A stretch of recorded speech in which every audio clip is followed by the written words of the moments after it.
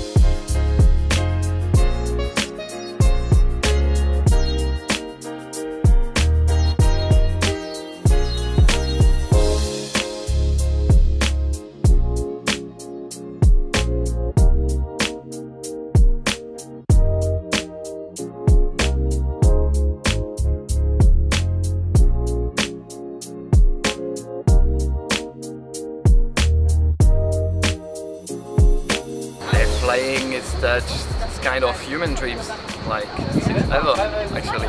And it's now Stefan can tell it. It's not water, it's not running, it's not anything else. It's just another element. So it's not natural at all, but it's definitely awesome.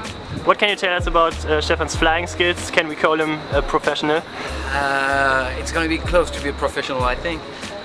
Next time I think you're just going to have to stretch a little bit more your leg, because you always went a little bit backward and you were super stable. I mean, like just relax your arms a little bit more, Okay. and then you're going to be a pro flyer. Okay, thank you.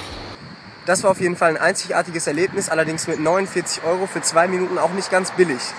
Der Kollege im Windkanal hat mir eigentlich gesagt, ich soll die ganze Zeit entspannen, aber ich bin jetzt ehrlich gesagt ganz schön kaputt und deswegen suchen wir jetzt mal was, wo ich ein bisschen ausspannen kann.